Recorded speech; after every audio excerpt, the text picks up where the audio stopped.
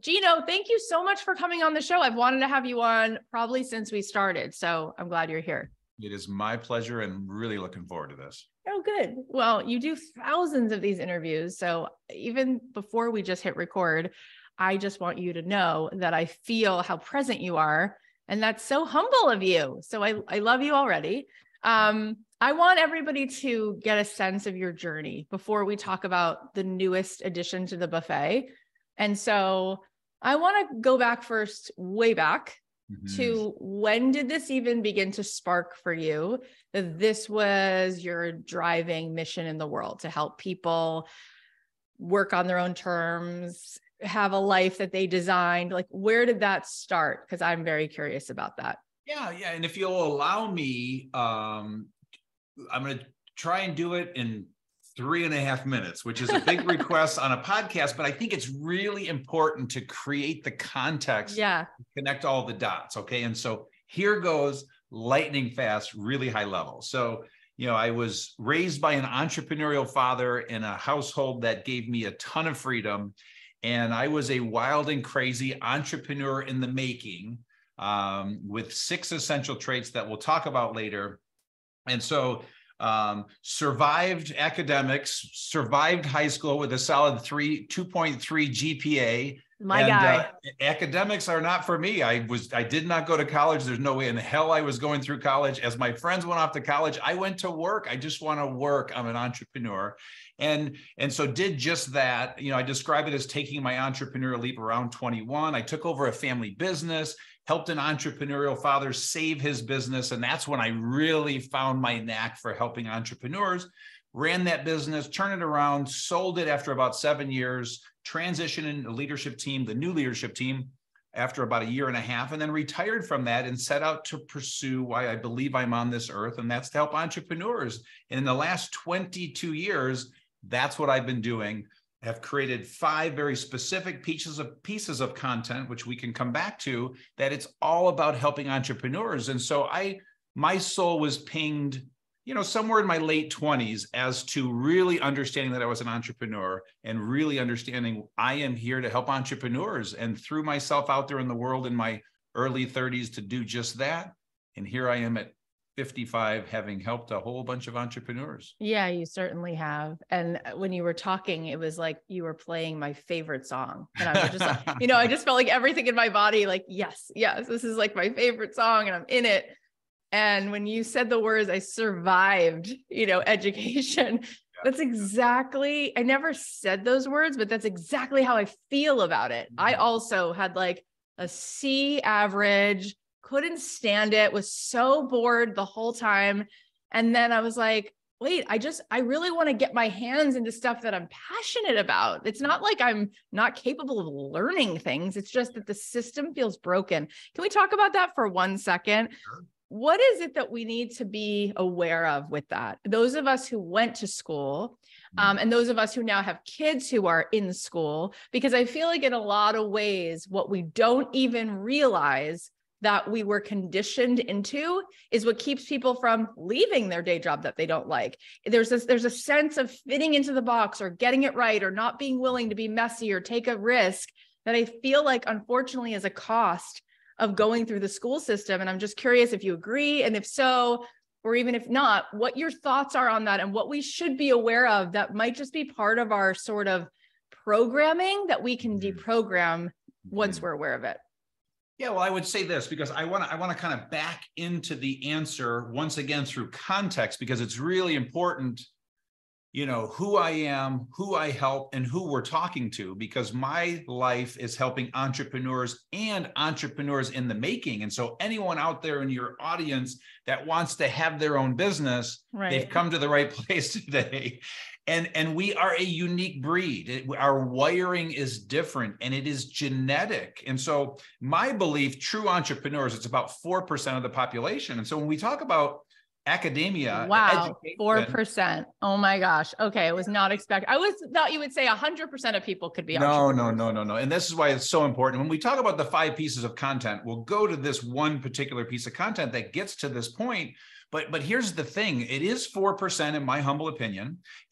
But in looking at some of your past podcasts and what it is that you do, you've attracted the 4%. I'm guessing like 85% of your audience is the 4%. So please, I'm not saying 4% of your audience. No, I agree.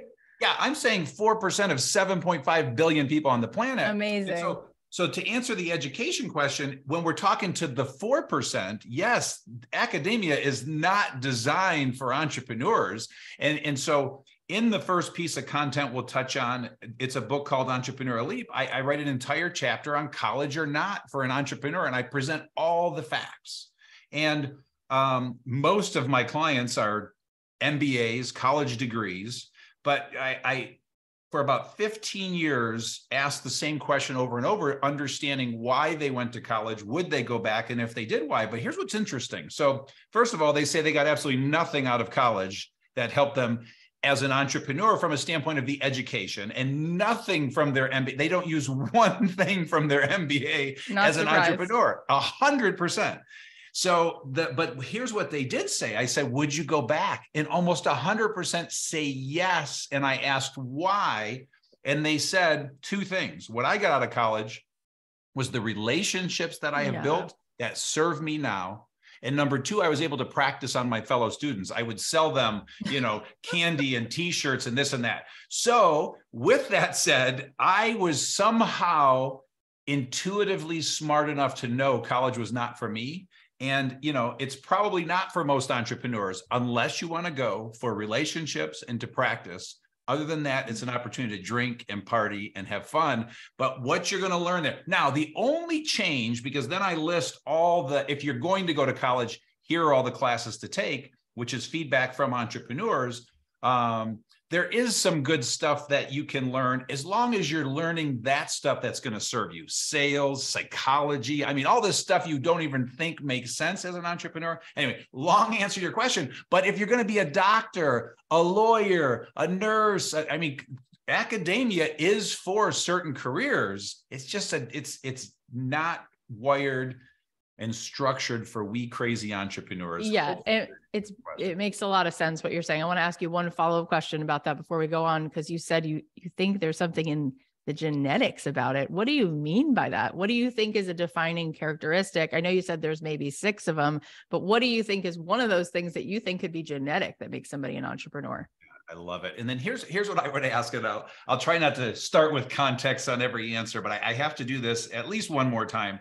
And I do want to quickly give your audience an overview of the 5 pieces of content I've created, because as we talk, I'll be able to anchor what we're talking about in the content. Beautiful. And I would also love it if we could just kind of stay on a linear path with these 5 pieces of content, because what your audience is going to see is this is the life of an entrepreneur. And I've created very specific pieces of content for the life of an entrepreneur. And so the first is called Entrepreneurial Leap.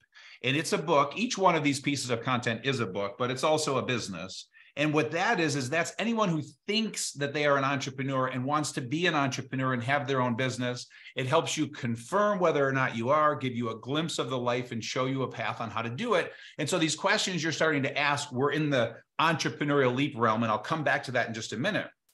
Second piece of content is called rocket fuel. When that entrepreneur reaches a level of success, they've got to find their visionary counterpart, which I call an integrator, to take the company to the next level.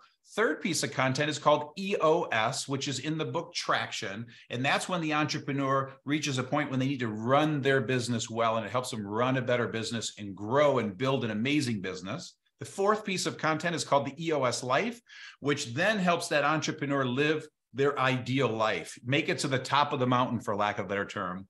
And then the fifth piece of content is called 10 Disciplines for Managing and Maximizing Your Energy. And that's when you get to the top of the mountain. This is how to literally live your optimal life, but go inside and heal all the crap, because most entrepreneurs build it on their trauma, which is okay. It works. That's how I did it. But at some point, it is possible to have inner peace and be at the top of the mountain. And that's what I show you how to do in 10 disciplines. So there's the life of the entrepreneur. You're asking me again an entrepreneurial leap question. So we're going to go to the first piece of content. If anybody's curious how to get to each piece of content, go to my website, ginowickman.com. That's the epicenter of everything. But in Entrepreneurial Leap, in the confirmed step of the book, I do everything in my power to talk anyone thinking about starting their own business out of doing it. And it starts by helping you understand that a true entrepreneur has 6 essential traits: visionary, passionate, problem solver, driven, risk taker, and responsible. There's an assessment they can take. You score 90 or higher, you are it. But the reason I'm trying to talk you out of it is I'm trying to save lives, because everyone wants to be an entrepreneur and it's not all it's cracked up to be. I'm trying to save you 10 years of hell. But if I can't talk you out of it and you do have these 6 essential traits, holy shit. In other words, you are going to go build an empire if you will please do what I tell you to do in that book. So there's the fastest answer to your question I can give you after the context. I literally swoon when you land on certain things. I'm like, I'm in love with what he just said. It's so good. Those things, the problem solver. And then you added responsible at the end and passionate. I was like, that's me. I've never heard it said that way. And by the way, we will put links to all of these books in the show notes, and we will send this out to everybody who listens to the show. It's so good. And I have to ask you one follow-up question about Entrepreneurial Leap, because that really is where most of this audience is. Yes. And if they haven't gone through all these books, they really should get all of these for Christmas or whatever holiday you're celebrating, and just give yourself the gift of going through these books, because you can already tell from listening to Gino that like something is coming alive inside of you, and you will feel so much more put in peace and really know what your next steps are by reading the books. But I want to ask you a follow-up, and then we'll move on through these 5 pieces, and then we'll land in the 10 disciplines. What is something that would help the person right now who's already figured it out? They've been listening to this show, let's say for 3 years, 5 years, whatever. They're like, this is me. Every time she has Howard Schultz on or Barbara Court, I'm like, that's me. That's what I want to do. And there's a feeling of fear around putting something out there, because my biggest issue I hear from the audience is they think it's a business problem, but it more seems like a courage problem, which is, what if it's not perfect yet? Yeah. What if I'm not ready yet? Like there's no willingness to be in beta and just test something that's mediocre. It's they feel like they already have to have the packaging, the website. They already have to be able to fulfill the 40,000 orders when they haven't even gotten 2 orders yet. So I'm curious, what's that next lily pad that they need to jump to? If we could just free associate, because you wrote a whole book on this, what would be one thing that you would advise? Well, I would say read the book, but that's too easy and fast. So I'm going to try to put it in a nutshell. Okay. Because what I'm doing in the book, like I said, is helping you confirm whether or not you are, see a glimpse of the life and all of your options, and then show you a path to greatly increase your odds of success and help you eliminate half the mistakes you're going to make. So you're asking a really tough question, because now I've got to pick one piece of content out of that entire book that is, the next lily pad jump. And it's a little bit of a different answer for everyone. And so the thought that comes to my mind is, I would urge you to be a collaborator with Entrepreneurial Leap, because this is your audience. And all that means is I give you all of the content for free to freely share with your audience. So one thought is, they just need to fill out the assessment and make sure they score 90 or higher, because as you're talking, literally in all 200 and something pages, what I zero in on first, I want to say a second thing, but what I zero on first is the essential trait of risk taker.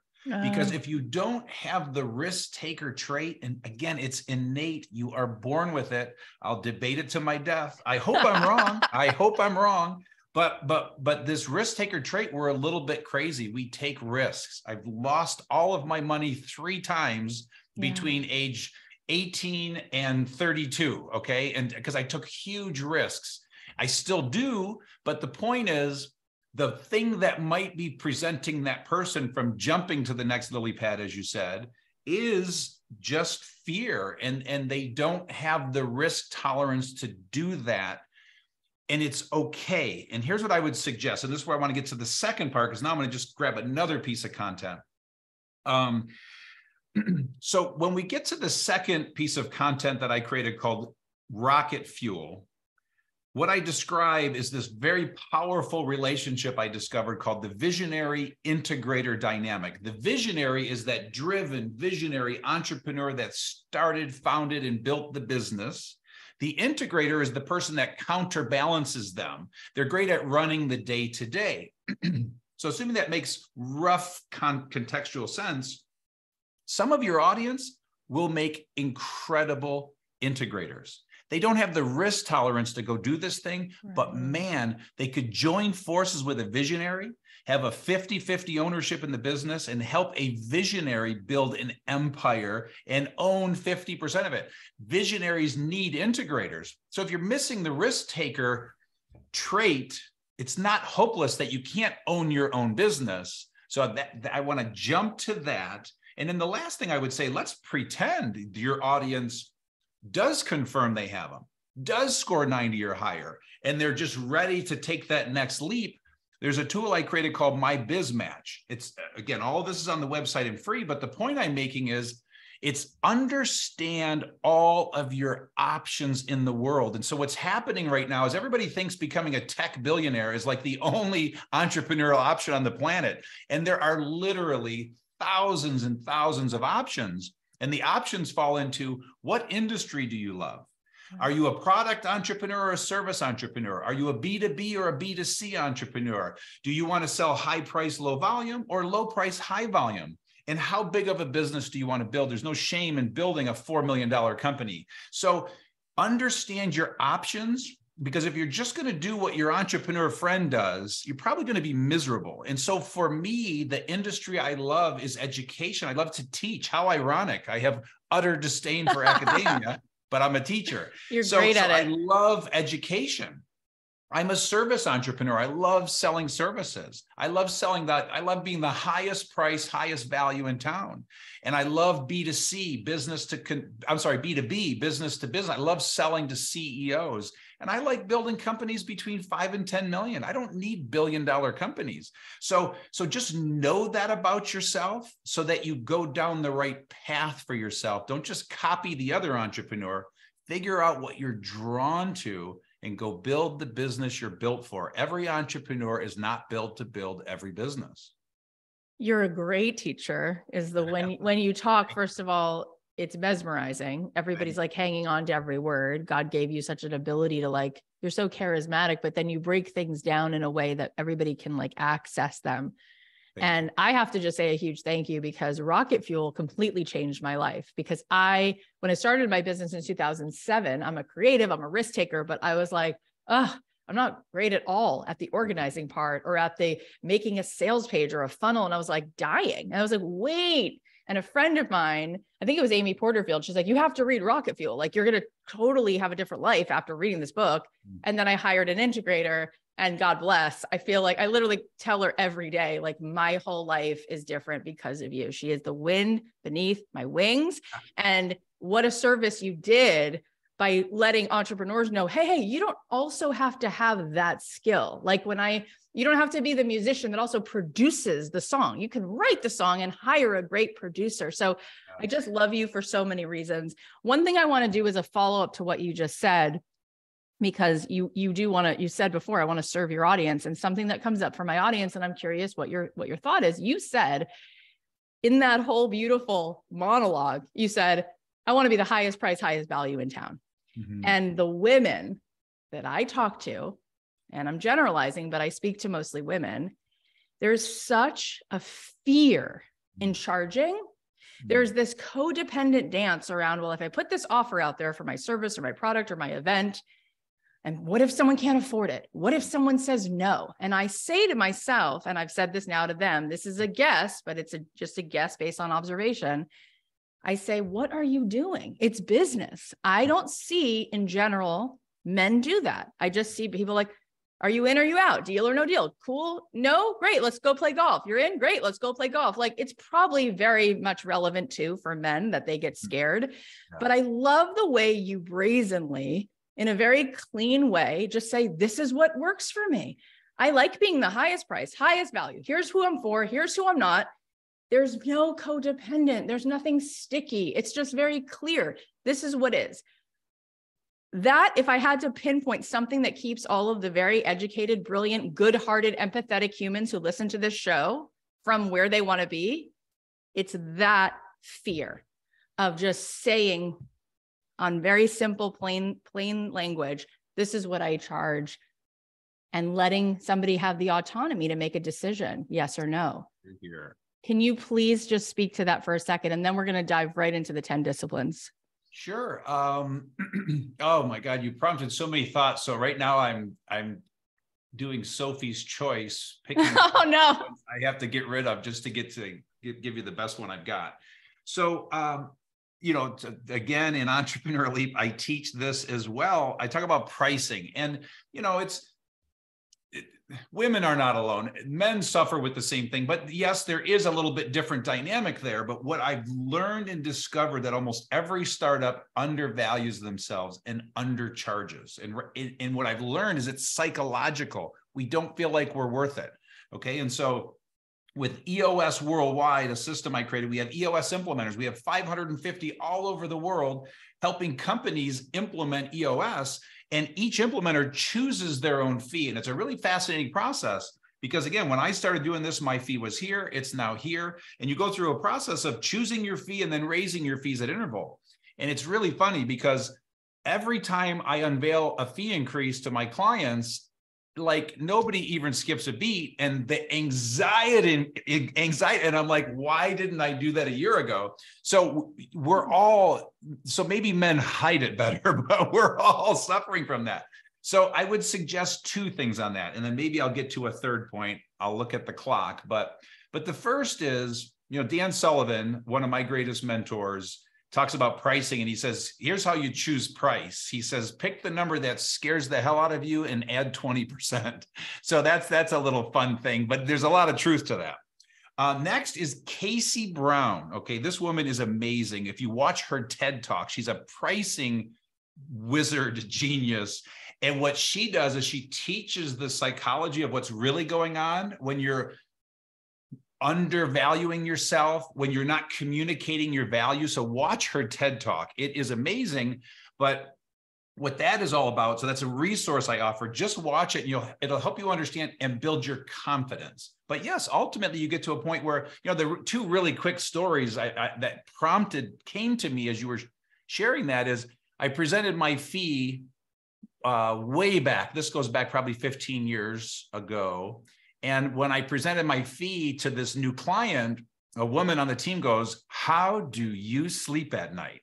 And I turned and I looked her right in the eye and I said, like a baby, and moved on. So the good news is they did move forward, but you can't please everyone. There's something going on inside of her that I'm not going to let it affect me. I know the value, what I bring. They're printing money when they bring me into their company to help them build their company. So there's headwinds that we all face because, there are people on this earth that don't feel we deserve it. And then the other thing that came to mind is a client, also a woman, ironically, when I get paid at the end of every session. It's just a funky way I work. I come from the speaking world. And the woman said to me, it fascinates me how comfortable you are with money and talking about money. And I said, listen, I just provided you a tremendous amount of value.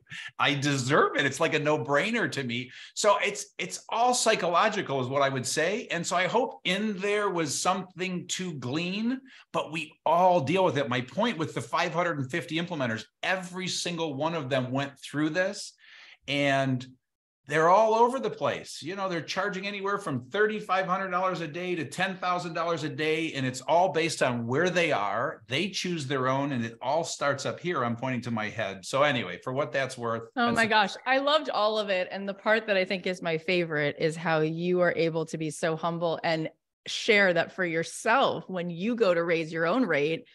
Why didn't I do that a year ago? People had no issue in the anxiety that I felt. And it's just very humble and generous for you to take us behind the scenes of your own world, because I feel that as well. And I wouldn't even put myself in the same pricing or market part of the world as you are. And I also feel that way. And it is psychological. And it's fascinating how easy life gets to be when you can break through those psychological barriers because they're just an illusion, right? Yeah. And if I may, I would be remiss if I didn't add one more thing, because on the other side of that, I am creating a tremendous amount of value for my clients. So what's also important for your audience is to make sure they're adding value. And so I always lovingly like to say, you cut a lawn, that's worth $25 an hour.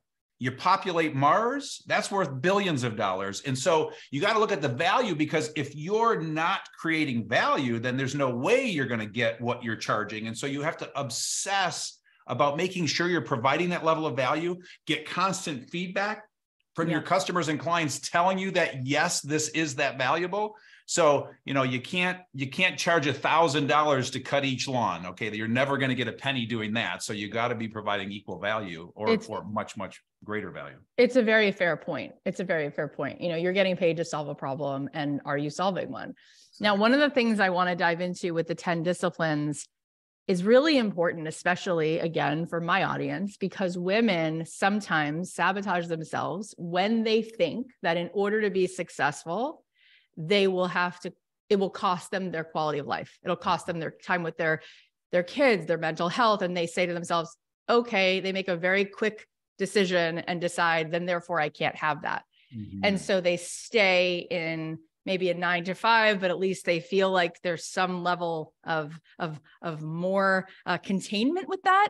And I think what's so important about these 10 disciplines, especially in the season I'm in right now, is how do we not only create a life that's successful, in air quotes, where we've achieved the 7 figures, the all that, the house, the 3 house, but now, are you enjoying that life? Are you reaping the spoils? Do you feel as though you have any sense of well-being? Because if you don't, what, in air quotes, does success mean? And so there's such beauty in what you put here.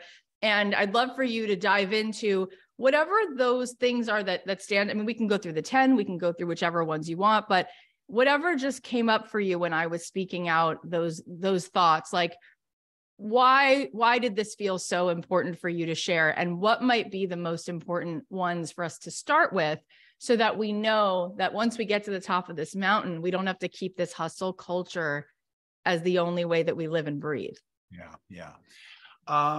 So here's what comes up for me. And if you'll allow me this contextual riff, and I'm thinking about your audience, and they're going, will he shut the F up? Not at all. Saying, oh, that's really good context. So I'm going to go back to the context, and I'm going to do a little bit of a riff. And again, this is what comes up for me. So now we go back to those 5 pieces of content, and they definitely were in a sequential linear order. And again, very quickly, Entrepreneurial Leap, Rocket Fuel, EOS Life, 10 disciplines. Well, now we're jumping all the way to the end of that life of the entrepreneur to 10 disciplines. And a couple of really important things. The first 4 pieces of content that I just shared helps an entrepreneur in any psychological condition build a really successful company and have an incredibly balanced life. Balance. When we get into the 5th piece of content, 10 disciplines, this is where we start to go inside and heal the traumatized entrepreneur that built an empire on their trauma, speaking from experience. And everything that I teach, there's a great quote by Danielle Kennedy that says, we teach what we needed the most. So Entrepreneurial Leap was me, a mislabeled derelict at 18 years old, an entrepreneur in the making. I just thought I was a derelict, And so I did not know I was an entrepreneur in the making. And so that's written for anyone at any age. Understand that, EOS, Rocket Fuel, EOS Life was all created because I helped my entrepreneurial father save the family business. And so 10 disciplines is all about going inside and doing the inner work. But what I want to say, and the first thing that's coming up for me, is you have a lot of your audience that have not taken their entrepreneurial leap, okay? And this is the one of the 5 pieces of content, 10 disciplines, that can be taken out of order, but I've not proven it yet. So please, Cathy, you prove it with your audience. But here's what I'm trying to say, okay? And so there's this amazing book called Driven by Dr. Douglas Brackman, and it's a masterpiece. And what it's helping to understand is we driven people, i.e. entrepreneurs, It's genetic, it's DNA, and it's a blessing and a curse because we borderline kill ourselves. We are, I'm trying to pick the perfect word. It's on the tip of my tongue, but I can't. We are, it's not distraught. And I don't want to say the F word, although I love saying it often, but we're effed up.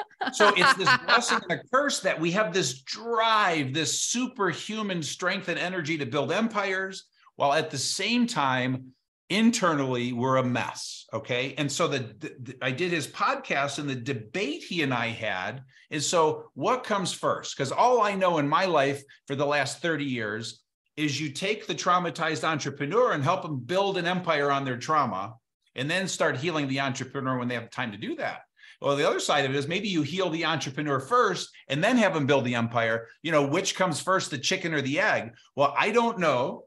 You can do both. All I've proven is that, you know, I can help them heal after building the empire. So my point with your audience, what an opportunity, because I don't have experience, because this content has not been out long enough to take, you know, your 85% audience that are entrepreneurs in the making that are about to take their leap, and let's get them living by the 10 disciplines before they make their leap. Let's heal them on the inside before they take their leap. And holy cow, I mean, I don't know what that means. I don't know what happens, but I would think something pretty great comes of it. But all I can speak to from experience as we go to 10 disciplines is the state of the audience that I know and have experience with. And it's the entrepreneur, man or woman, that have made it to the top of the mountain. They've succeeded by every external measure on the planet. They've got the company, they got the money, they got the people, but they feel empty on the inside. They just don't feel whole and complete. Speaking from experience, what the 10 disciplines do is they help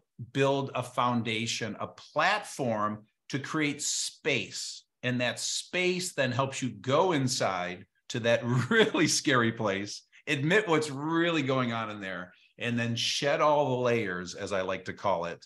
So with that said, there's my contextual riff and jumping off point. And then you tell me where you want to go. I mean, all of your riffs are like my favorite. I just want to sit and listen to your riffs all the time.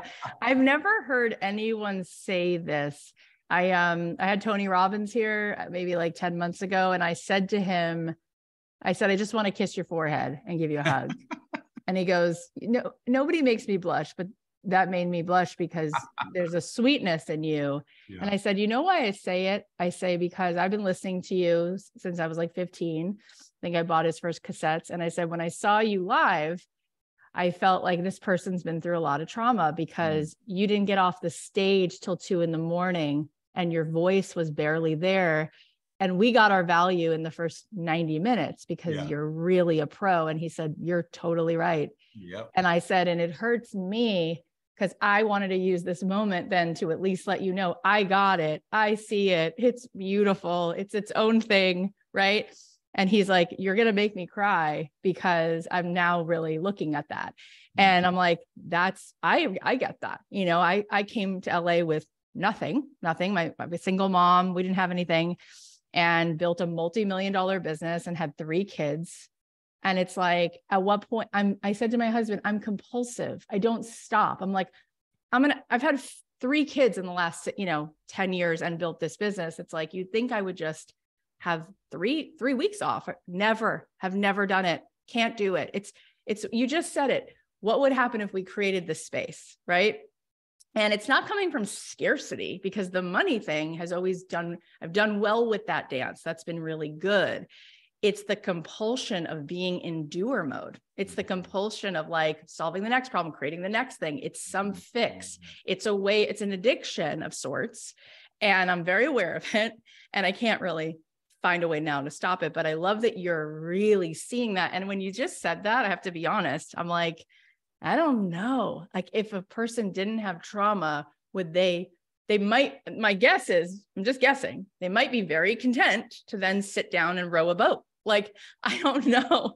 I feel like I look at Gary Vee and like my friends, and like, we come from the stuff, like that's pushing behind us. And, Howard Schultz has become a sort of a mentor. I'm like, he grew up in public housing. Like, this guy did not have any kind of lush life that he had, and I wonder, we'll see if your experiment is correct. But given the fact that I personally, and probably many of my audience members can relate to what you just said, let's dive into how we can begin the healing process, because it's beautiful that you're even willing to share and raise your hand, that you've even done any of this. Yeah, I appreciate that. And you prompted 3 really big things that I have to respond to.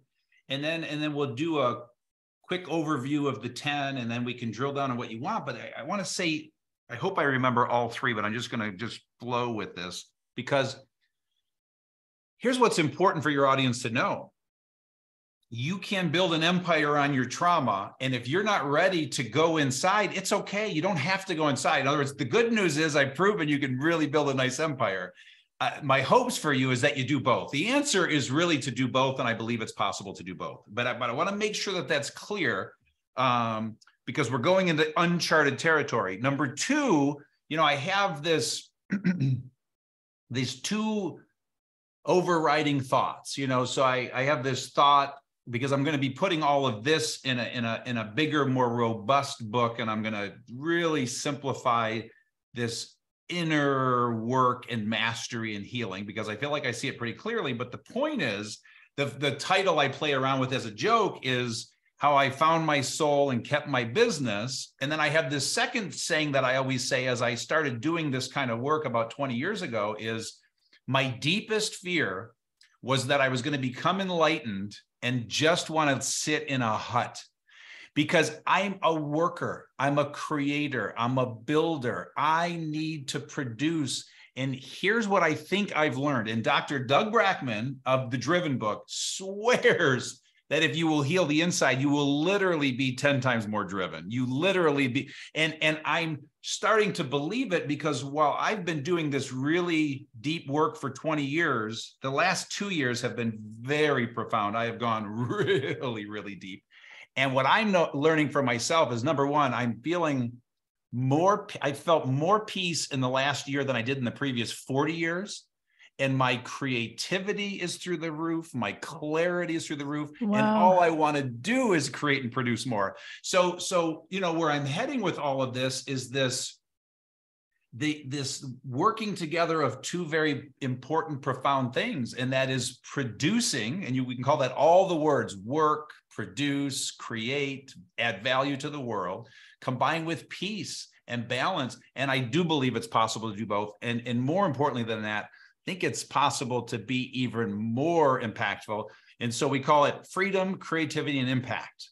We're going to increase your freedom, we're going to increase your creativity, and we're going to increase your impact. And that's what I'm personally experiencing. But that is like literally the first time I've said that out loud, because I'm a work in progress. In other words, all I'm doing is sharing where I am on this journey. And I don't know where I am on the journey to peace. Like, if there's a scale from 0 to 100%, I don't know if I'm like 1% in or 99% in. I hope I'm a lot closer to 100%, because what happens is every time you go inside and shed a layer, there's pain, there's crying, you're bringing stuff up. But when it's finally gone, the peace is incredible. But the process is so painful. And so that's why I say I hope I'm a lot closer to 100%. Because if I'm at 1 and it's probably closer to 1, and I've got 99% more to shed, holy shit. But anyway, I'm all in. So that's the second thing. And then the third thing is, we're going to go through these 10 disciplines. And I urge your audience, if you haven't started your business, let's pretend you have, but if you haven't and you're thinking that you have to do it in that chronological order, help Cathy and I prove to the world that it's possible to do it in reverse and just start living by these 10 disciplines, because I want to do a high level riff to make my point. But if you can take control on the front end of starting your business, a lot of which I did, I think you will build a better business, have balance in your life, be able to do all those other things. And so here goes. I'm going to do a real high level riff of the 10 and explain what I mean. And I'm going to try and do this in 2 minutes or less. Okay. Tall order, but I think I can do this. And then we're going to drill down on whatever you want to drill down on. Perfect. So here they are. Number 1 is 10-year thinking. Point is just seeing you in your life at least 10 years from now everything starts to change. And again, this is all about managing energy, but creating space. Number 2 is taking time off. So just do the simple math on that. If you will start taking time off, what we're making everyone do at a minimum is take 130 days off. That's the starting point. I take 165 days off a year. I built EOS Worldwide, taking the month of sabbatical off from the day I founded that company. 22 years of building that company, I took the month of August off every year. It's possible. So take time off. Number 3, know thyself. This is the inner work where you start to really understand yourself fully so that you can fully be yourself in the world. I like to call that letting your freak flag fly. Number 4 is being still. So stillness is all about whatever you call it, meditation, prayer, journaling, whatever you do in your silent time. But at a minimum, what we urge is you take 10 to 30 minutes every day in total stillness. The magic is inside of you. You got to start to bring it up. Stuff is going to come up, aha moments, downloads, whatever you want to call them. Number 5 is know your 100%. This is now we go to your work container and we say, what is the magic number amount of time that is your maximum output? So know your 100% says, how many weeks a year, how many hours a week are you going to work? I work 40 weeks a year. I work 55 hours a week. That is my magic formula. This will take you a couple of years to dial in your formula. We are all different. Some entrepreneurs work less than I do. Some work more, but this is the maximum output where I can deliver my value, my craft to the world, make maximum dollars, and then everything outside of that is everything else but work. And I did a podcast where the podcaster described this so well. He said, it's like your car with that little gauge that tells you when you're getting like the maximum miles per gallon. And if you stay right there at like 58 miles per hour, you'll get the maximum mileage. It's the same kind of things because it's determining your maximum mileage. Where an hour more a week or a week more a year, you're going to burn out. And anything less than that, you start to get bored. Number 6 is say no, ... often. Once you are living by the first 5 disciplines, it's abundantly clear everything you must say no to in your life. And so it's all about getting really good at saying no. I love telling people no. And so you got to get past that psychological issue. You had Greg McGowan on as a guest. Masterful book on helping you learn how to say no. Everybody go back and listen to that episode. Number 7 is don't do $25 an hour work. So once you understand your maximum output, and if you think about it, and you're making $500 an hour, why would you do $25 an hour work? If you're making $50 an hour, why would you do $25 an hour work? So simple math on how to really leverage yourself. Number 8, prepare every night. And so that is before your head hits the pillow, lay out tomorrow in chronological order so that you sleep better. You've got to restore every night in your sleep. Magic happens when you are sleeping. You need 8 hours. And so a good night's rest. And then you wake up and you hit the ground running. Number 9, put everything in one place, a very powerful discipline. We crazy, visionary, driven entrepreneurs, we have lots of ideas. We're making lots of commitments, promises. You need to put it all in one place as you go throughout your day because you're letting people down. You're disappointing them. It's too distracting. And number 10 is be humble. And so you have a choice in life. I look at it as a spectrum. You can live a humble life or an arrogant life. And I'm just here to tell you a humble life is a hell of a lot better. I'm always a work in progress. You know, and I always urge you to just measure yourself. But I recommend gratitude. It's really hard to be grateful and appreciative for everything in your life and be arrogant, but it's a choice that you make. And the journey, your energy, the impact you will have on the world, I believe is much greater if you're humble. And so there's my tried to do it in 2 minutes, probably took 4, but there's my riff. You did great. So they're all really powerful. And when we were approaching this topic, we were talking about how you can heal the trauma. And one of the things you talk about in these 10 is going inside in terms of knowing thyself. And then you talk about stillness also, which is another one of them, but they definitely seem like they go together. And then some of the other ones have to do with things that will set you up for more well-being, it seems like. But in terms of actually healing the trauma, which one of those do you think that I nailed it by talking about the know thyself and the being still as the ones that will really actually help you to be aware of whatever the trauma is and to allow yourself to move through it or with it? and tell us a little bit more about that. Yeah. And how that worked for you. Yeah. And so really important, all 10 are vital because they magnify each other. It's truly like a puzzle. When the whole puzzle's together, all 10 pieces are together. They all work together to make everything better. And so we don't have time for me to go into each one and show this is truly how it creates the platform to create space, to go inside and master the inside. So I like how you're picking those two, because the two you've picked are the most obvious high gain and where a big part of where the magic happens. I just want to be careful, because without the other 8, it won't be as effective. And so in other words, if you're like working your ass off 7 days a week, 12 hours a day, nothing's going to help you. That makes sense. Because you haven't stopped. And if you're not saying no, so they all go together. So it's really hard for me to just jump to your answer without saying that. Going to stillness and know thyself. The next thing I want to say is, I don't know about you, but I'm not a therapist. I'm not a psychologist. Nope. I am not good enough to heal people's deep trauma. And the way I view it, it's creating awareness. And there are literally 1,000 ways to heal trauma. And then there's a scale. Some of us have minor trauma and some of us have incredibly deep trauma. And so I want to be careful and make sure that context is clear, because again, what happens with this 10 discipline platform and this opening that's created, this opportunity to create space to do that, I promise you, you will be led to the right resource for you. And sometimes it's just a damn therapist and you need to do your 7 years of therapy. Sometimes it's some incredible healer. Sometimes it's something extreme. I don't know. I don't want to go through all 1,000, but sometimes it's really simple. Sometimes it's really heavy, but you'll know where to go again, once you create space. And so now to go right to the answer of your question, stillness, know thyself.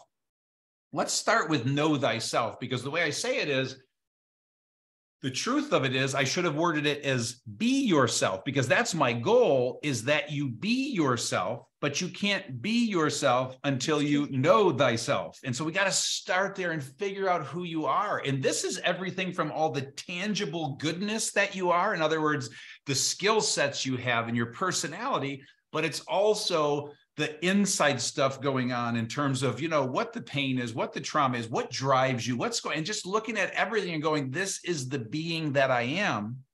And that is a never ending journey. So like I said, I don't know where I am on the 0 to 100 scale. Again, I hope it's closer to 100%, but you just start going there. And honest to God, of the 1,000 things, a great first step, sometimes we just recommend somebody fill out a profiling tool. Go take your Colby and understand how your energy works when you work. So it's not like it's all this like deep, traumatic psychoanalysis. So it's all kinds of stuff, but it's ultimately understanding the beautiful sculpture that you are, and then doing what I like to say is let your freak flag fly, fully being that in the world. And I always love to share this story. My wife threw me a 30th surprise birthday party. I show up, 100 sets of eyeballs yell surprise. And I look around the room and there's 6 factions of my life.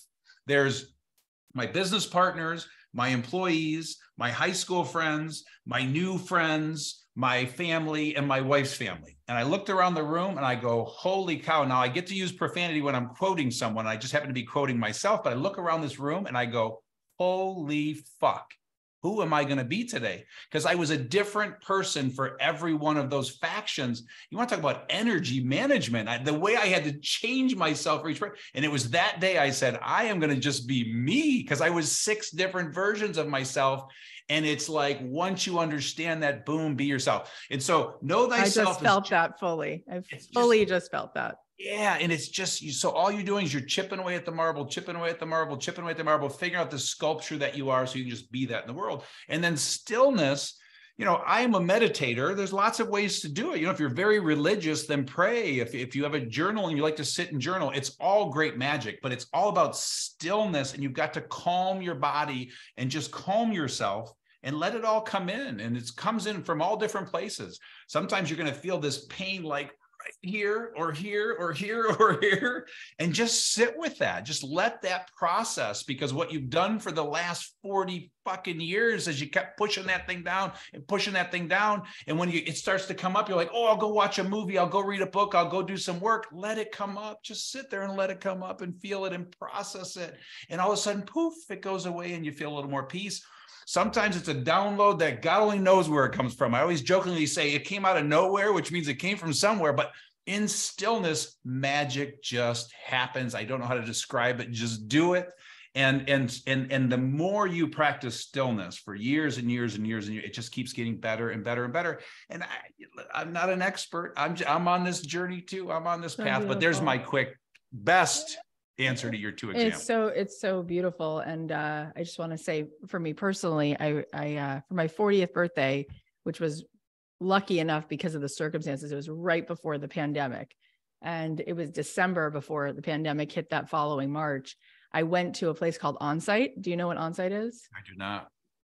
Anyway, it's like 7 days of like, you have to give away your phone. Ooh, I love it. Like a Hoffman, right? I don't know. I only know exactly. Like a Hoffman. Yeah. Very much like that. Yeah. Therapy, but bougie. It's an hour outside of Nashville. Oh yeah. And you're not allowed to say your last name or what you do. And I was like, I'm not going. But certain people referred me to it. And I was like, okay, I'm going to go. And when I was leaving, in the bookstore, Donald Miller's book, Scary Close, was in the bookstore. And I know Donald Miller as like a colleague, and he's been on the show a few times. I know him from like business stuff and Story Brand. No, this book was about his trip to Onsite. And I read it on the way home.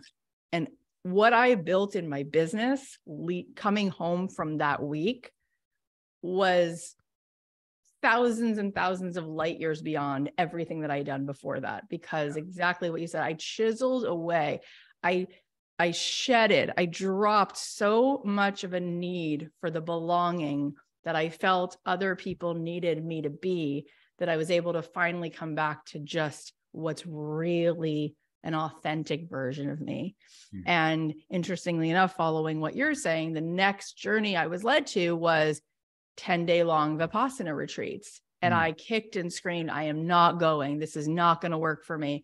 And I became a meditator. And the sunburn feeling, the first time I sat there and tried to do that, I felt like someone was peeling my skin off. That's how uncomfortable it was to sit still. And then I learned what it is to feel connected to the witness that's witnessing all the spinning. And I went, oh my God, I feel free for the first time in my life. And so it's such a joy to talk with you, Gino, because not only do you have such fun and in-depth understanding of business, but I don't always get the pleasure of hearing all of that content with this deep integrated love of life, like really what life gets to feel like, where it really gets to be easy. So I appreciate you so much for this. And I want everyone to get their hands on it. And I'm curious for you as a follow-up, and this is sort of, we're going to end in a couple minutes. A lot of people get really intimidated when I talk about being still and meditating. And I get it, because for me, it was not appealing at all in the beginning. What's your particular meditation practice? Because there's a zillion different flavors. And when somebody is curious, but feeling overwhelmed by it, what advice or guidance do you have so that they might ease themselves into it and feel like it is something that they could access, as opposed to just feeling completely like just over their skis? Yeah, sure. And by the way, if you would send me those two resources, if you could ask your producer to email those two resources you mentioned, I like collecting them and being aware of them, and I may do one. So if you wouldn't mind doing that, that'd be awesome. Okay. So here's my answer to that. So first of all, again, just little old me and my belief, and that is, I believe your ego does not want you to meditate, but your soul wants you to meditate. Okay. Yeah. And so if you're fighting it, you are full on in ego mode. And the last thing your ego wants you to do is go inside. And please understand, your ego is good. Your ego is there to help you. This is not, you never kill the ego. That's going to be a life of hell. You try and do that. You embrace your ego. And so understand, your ego has been protecting you your whole life. Your ego 1,000,000 years ago is protecting you from a saber-toothed tiger, okay? And please understand, freedom to your ego is a saber-toothed tiger. It doesn't know what to do with peace and freedom because it's just trying to protect you. So that's the first thing I would say is that's your ego. Listen to your soul. Your soul wants you to meditate, or I should say have stillness, okay? Your soul wants you to have some sort of stillness. And then for anybody struggling with it, just do 10 minutes, just 10 minutes. So for everyone, I advise this tends to work. If worst case 5, but try just 10 minutes and just try that every day. Worst case 3 times a week, just try it. But when you go in knowing if I'm resisting this, if I'm having trouble, if my head is spinning, if I can't turn off my brain, that's just your ego fighting like hell. And that's the best answer I can give you in a short period of time. That makes me want to cry. I just love it because God, and I've had every possible opportunity to have a conversation about meditation. And I just love what you just said because you got to a lot really, really fast. And one thing that you said that not everybody usually includes is like, don't try to overcome this ego. Like, I think that is really a paradigm shift, what you just said. Not that no one's ever said that, but it's not usually a part of the beginning and the end of every conversation, which is, I saw it in Batman once, right? The Joker said, Batman says to the Joker, that's it. I'm going to end you. And he says, oh no, you will never end me. And he says, no, I'm going to end you now. And he says, no, don't you get it? Without me, you're not Batman. And I'm like, full body chills. Yeah. Like, that's awesome. It's not going away and it doesn't have to. It's the joy in just the dance and having the moments of like just the full awareness of this. And I love that you just named that at the start of what you're saying, because it's so important. So yeah, and you prompted 2 thoughts, and I'll say them really fast. Number one is when you do this, don't expect anything. So when we talk about the magic, that oh man, if you expect something, you're about 2 years away from anything happening. So don't expect anything because, and I'm no expert, please, I'm no expert, but listen, I still have meditations where I'll sit there for a half hour. I do a half hour every day. Sometimes they run as long as an hour, but I'll sit there for a half hour and I'll be like, this sucked. So please, don't expect a single thing to happen. Just be still and trust it. And number 2, this whole point about ego and soul, the other thing I'm learning, is that every decision we make is out of love or fear. Right. Love is soul, fear is ego. And so I have a friend that describes it as you go throughout your day, as things come in and pop up or decisions you make, just keep asking yourself, was that soul and love or was that fear and ego? And what you're going to find, and for most of us, is like 90% are ego, fear-based decisions and things that are coming up. And so it's just all about awareness. So just be aware. You start to be aware and the magic will eventually happen. It's a journey. Well, this is magic. I've done 700 episodes and this is very much stays at the top of my mind as like nice. What is one of my most favorite conversations.